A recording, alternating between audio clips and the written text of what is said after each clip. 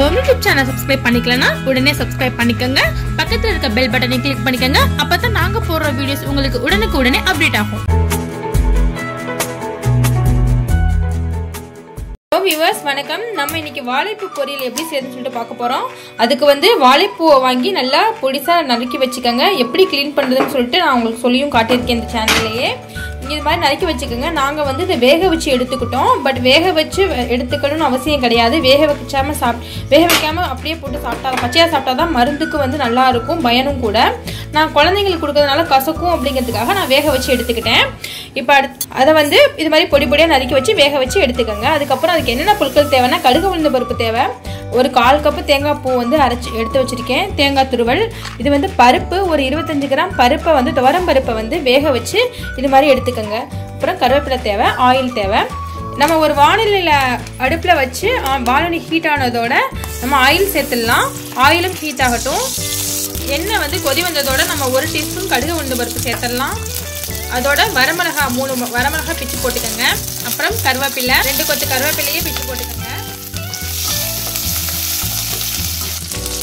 இப்போ கடுகு உளுந்த பருப்புலாம் வெடிச்சதுக்கப்புறம் நம்ம வாழைப்பூவை அதோட போட்டுடலாம்.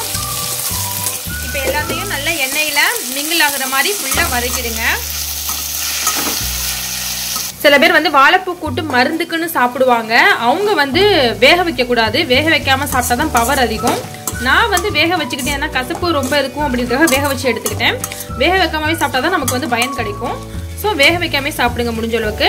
இப்போ நல்லா எண்ணெயில் வதக்கியாச்சு. இப்போ நம்ம பருப்பு கடைஞ்சி வச்சுருக்கோம் பார்த்தீங்களா, அதாவது வேக வச்ச பருப்பை அதோட நம்ம கொட்டிடலாம். துவரம் பருப்பு தான் இதை. நான் துவரம் பருப்பை 3 விசில் குக்கருக்கு வச்சு நான் எடுத்து வச்சுக்கிட்டேன். அதை இதோட சேர்த்துருங்க. இப்போ ஃபுல்லாக எல்லாத்தையும் ஒன்றா மிக்ஸ் பண்ணிவிடுங்க. இப்போ அதோடையே நம்ம துருவி வச்சுருக்க தேங்காய் துருவிலையும் நம்ம சேர்த்துடலாம். அவ்வளோதான். அதையும் சேர்த்து பெரட்டிடுங்க. இது ஏற்கனவே நான் வேக வச்சதுனால ஆல்ரெடி வெந்துருச்சு. அதே மாதிரி பருப்பையும் நான் வேக வச்சதுனால பருப்பும் வெந்துருச்சு. ஸோ டக்குன்னு குக் பண்ணிடலாம். ஈஸியான 5 மினிட்ஸில் நான் செஞ்சு முடிச்சிட்டேன். ரொம்ப ஈஸி மெத்தட் தான்.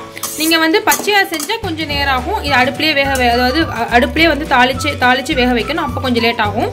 நாங்கள் ஆல்ரெடி வேக வச்சதுனால வெந்துருச்சு. இப்போ நம்ம உப்பு சேர்த்துக்கலாம் தேவைக்கேற்ப. அவ்வளோதான். நம்ம அடுப்பை ஆஃப் பண்ணிடலாம். நமக்கு சுவையான வாழைப்பூ கூட்டு ரெடி ஆயிடுச்சு. ஓகேங்களா? இது ரொம்ப நல்லது, உடம்புக்கு நல்லது. பெண்களுக்கு மாதவிடாய் கோளாறுக்கு ரொம்ப நல்லது, வேக்காலத்துக்கும் ரொம்ப நல்லது. செஞ்சு பாருங்க. ரச சாதம், சாம்பார் சாதம் எல்லாத்துக்கும் ரொம்ப மேட்சாக இருக்கும். இந்த வீடியோ பிடிச்சிருந்துச்சுன்னா எங்கள் சேனலுக்கு சப்ஸ்கிரைப் பண்ணுங்கள். தேங்க்யூ.